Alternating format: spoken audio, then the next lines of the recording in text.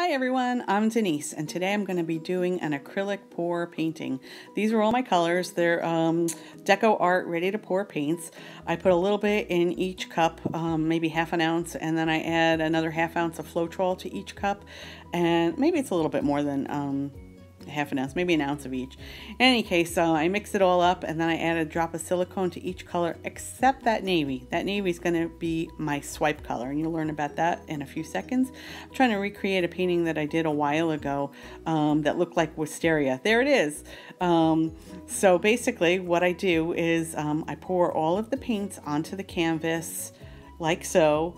And it really is very therapeutic just to watch these paints move on the canvas and see what they create and how they look together. That brown that you see there is a bronze color, so it should give a little bit of a metallic flavor to the painting, which I always like.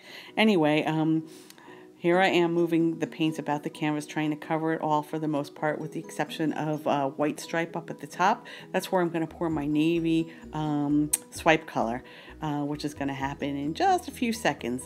What I do is dampen a paper towel and let's see, pour the navy onto the top, and I take the paper towel and I swipe it down the canvas. And immediately you'll see the cells start to pop up, which look like the wisteria that I was talking about. So beautiful.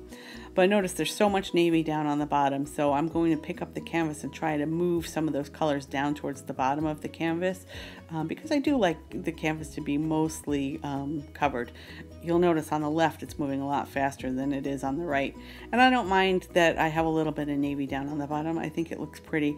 When I turn the canvas, you're going to see it almost looks like an ocean at night. Maybe it's waves crashing on the beach that are illuminated by the moon. See what I mean over on the left side? So pretty. Thank you for watching. I hope you enjoyed this little demo of acrylic paint pouring. Thank you.